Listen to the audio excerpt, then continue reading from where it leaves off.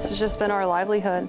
Every weekend we're here, every evening we're here. The Independence Skateway has welcomed skaters on this hill on Independence Road since 2004, but not for much longer. It's going to go right through here and then straight across, kind of like where that little shed is.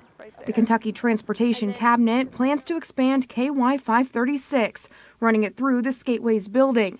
Owners Debbie Richardson and Vicki Rowland have fought to keep their family business open. And the cost of legal fees and time fighting it, you can't, there's only so long you can fight. KYTC says crews will widen the road to safely handle traffic flow in a growing area of northern Kentucky.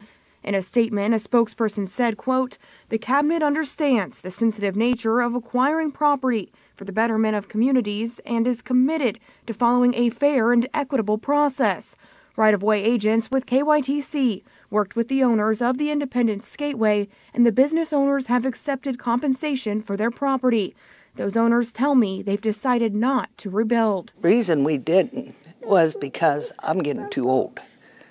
You know, I don't want to open up a business at the age of 70. But there's a silver lining for this family. For us, it gives us time to spend time with our families, you know, and our friends and do things where before on the weekends and evenings, we're here. It's been about a decade since I've been on roller skates, but here in Independence, this is the place to be. The owners tell me they expect to be packed until their last day on March 30th, especially after the feedback they got on social media when they announced their closing. It's overwhelming because it's all so good. It's like I didn't realize how many people really loved us and really loved this place. They hope another family carries on the tradition and builds a new rink for generations to come.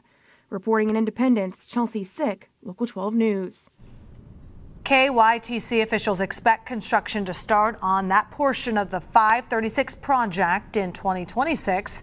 Skateway owners say they plan to spend April emptying out their building. Sure, you can stop watching, but let's be honest, you want to know more. Tap the links or even better, click subscribe to stay in the know.